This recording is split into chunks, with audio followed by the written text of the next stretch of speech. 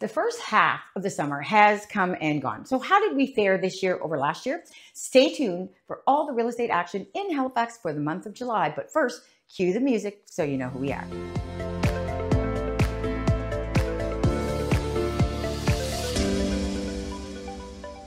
So July is typically a quiet month coming out of the busy spring market. People have been waiting all year to go away, with the biggest decision being where to go on vacation.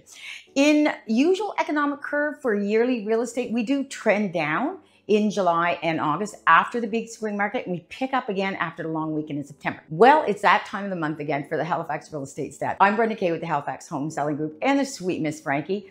Hard to believe she does wake up sometimes. I hope you continue to enjoy our weekly videos, and it would make Miss Frankie's day and mine letting us know by hitting the share and subscribe buttons below.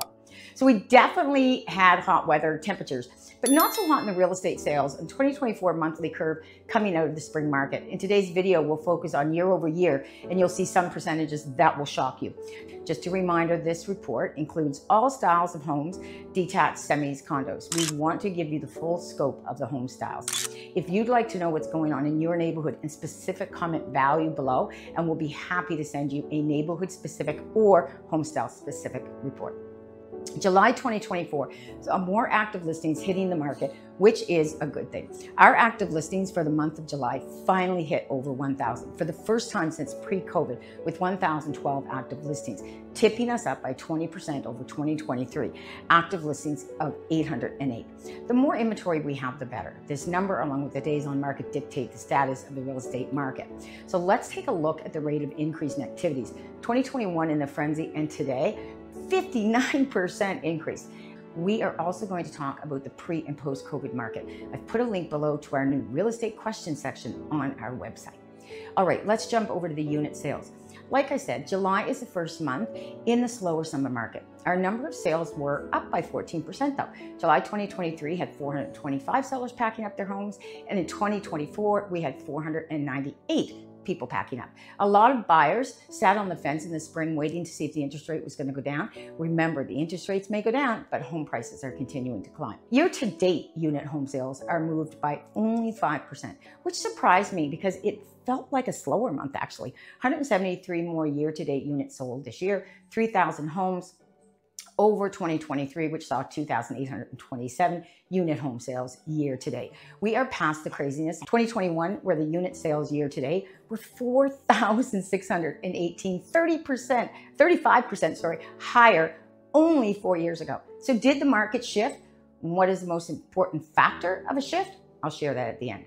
The days on market also went up to 33 over 28 days. So we're another week out, and we're going to talk about the days on market at the end also, and how to make sure you can fit in the average days on market pricing category. The luxury homes are still selling, with 18 homes over $1 million sold in July in the Halifax market, with the highest hitting just below $2 million. So luxury is still selling higher than I ever thought we would see in Halifax. Month supply tells us the absorption rate. If no other listings come on, we have enough inventory for about 11 weeks, just shy of 3 months. And we had last week was 7 weeks, so just over 2 weeks. So that means for the next couple months, we'd have enough inventory to sell if nothing else came on the market.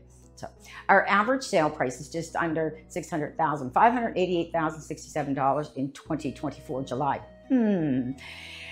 That's getting pretty close to $600,000 mark, which is something else I never thought I'd see in Halifax.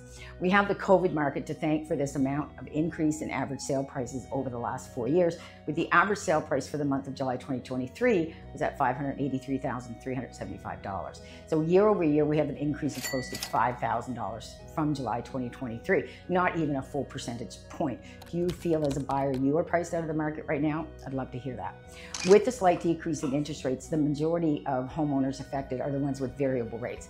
Here's a good way to see my prediction on what I believe the interest rates will be by the end of 2024. Click the video linked here so you can hold my feet to the fire in January.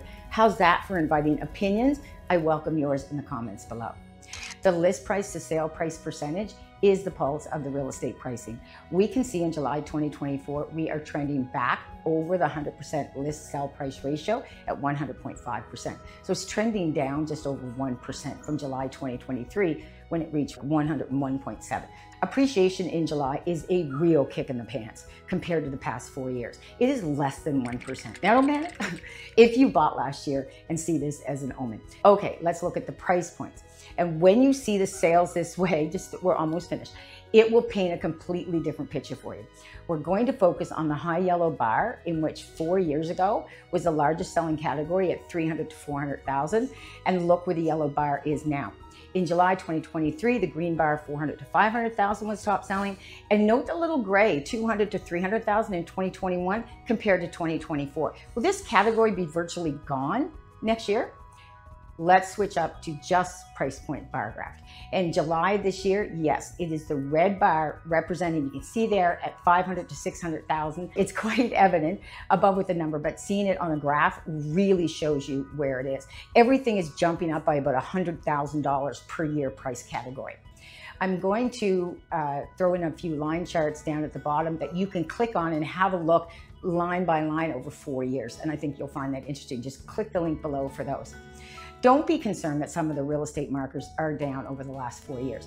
The 21 and 22 markets drove our market up to a price point that it forced many buyers to rethink the style, size, and location of what they were buying, because the price points of the style, size, and location of what they wanted went higher than their budget. We have a really antsy dog here today. I'm almost finished.